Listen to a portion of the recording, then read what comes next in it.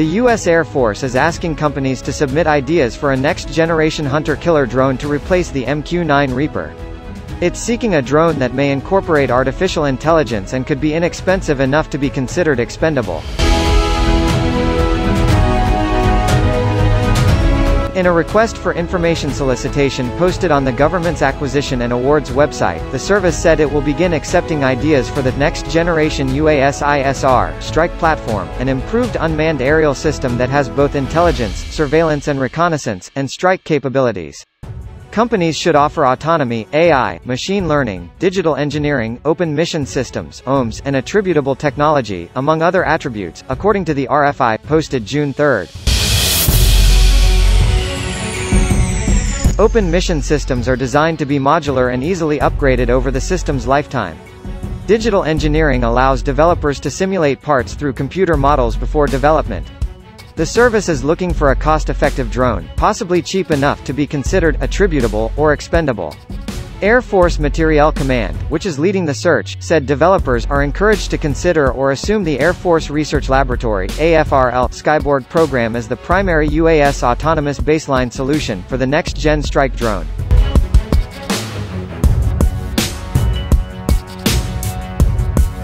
Parallel to the Air Force's proposed Loyal Wingman program, which aims to send out drones ahead of fighters to act as scouts, the AFRL has been developing the Skyborg program, seeking to pair AI with a human piloting a fighter jet. The Air Force launched an official solicitation for Skyborg last month.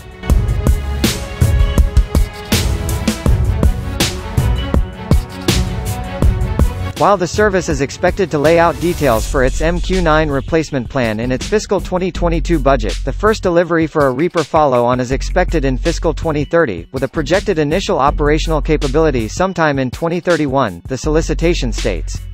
The Air Force revealed through its fiscal 2021 budget submission that it plans to buy its final 24 Reapers this year, cutting the total buy to 337 aircraft from the planned 363, Air Force magazine reported in February.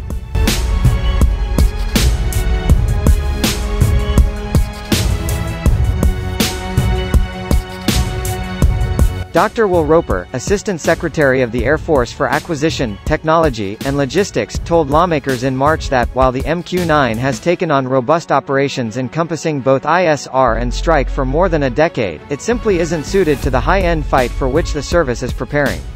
The Reaper has been a great platform for us, Roper said before the House Armed Services Subcommittee on Tactical Air and Land Forces. But there are things that are more high-end military unique, things that are meant to be able to survive even in a contested environment.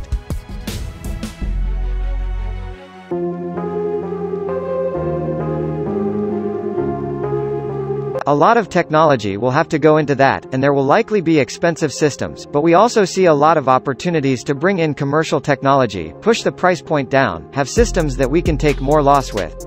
In 2017, commanders expanded the mission set of the larger, faster MQ-9 as the Air Force began phasing out its unmanned cousin, the MQ-1 Predator.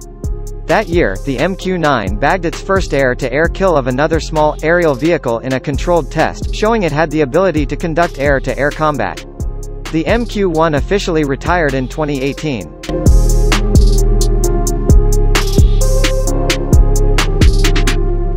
But on June 6, 2019, U.S. Central Command confirmed that a Reaper had been shot down by Iran-backed rebel Houthis, with Iranian assistance. Another U.S. MQ-9 was shot down over Yemen by Houthi fighters that August, according to unnamed U.S. defense officials who spoke to Reuters. As we look to the high-end fight, we just can't take MQ-9s into the battlefield, Roper said. They are easily shot down, and so what we are preparing to do on the acquisition side as we take down the production line is build the next generation of systems.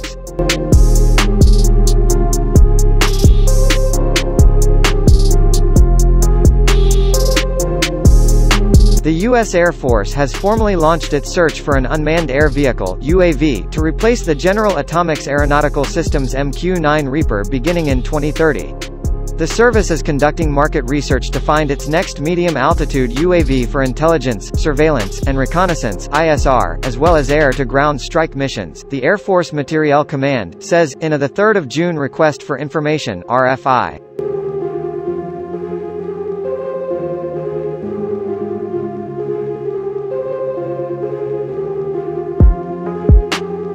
The MQ-9 was given initial operating capability in 2007 and has been used extensively against insurgents and terrorists in the Middle East. Its flight endurance of 27 allows the UAV to loiter above battlefields for long durations. That has made it a favored air-to-ground strike aircraft against combatants who often blend into the surrounding populace and must be picked off at fleeting moments, so as to avoid hurting or killing nearby civilians. However, the UAV is vulnerable to surface-to-air missiles.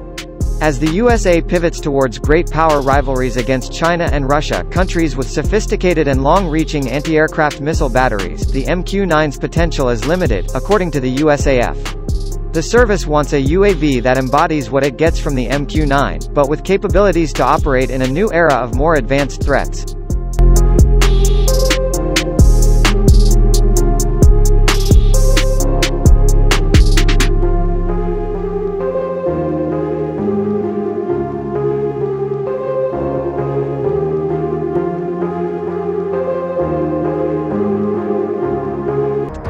The service also wants ideas for alternative ways to support future lower-end, lower-cost ISR missions, which may include initiatives to modernize, augment, and/or replace existing systems, it says.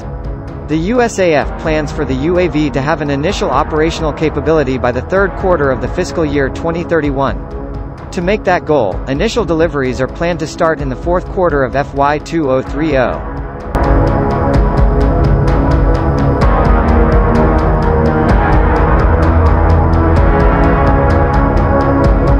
The next-generation UAV is expected to integrate certain advanced technologies including autonomy, artificial intelligence, machine learning, digital engineering, open mission systems architecture, and attributable technology, the USAF says.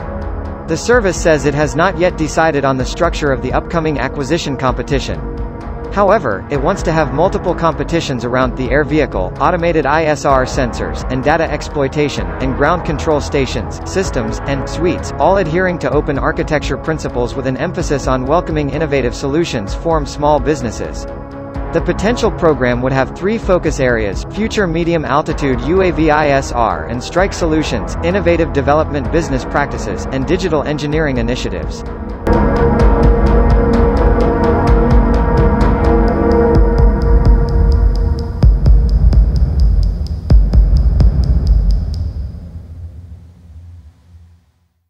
The USAF wants to know about aircraft currently being developed or already developed that can adopt its advanced technology priorities.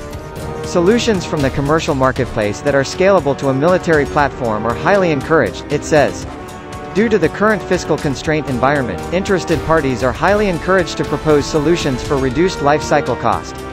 The service also wants information about opinions on the best approach to integrate advanced technologies into a single platform through the implementation of modular open systems architecture principles.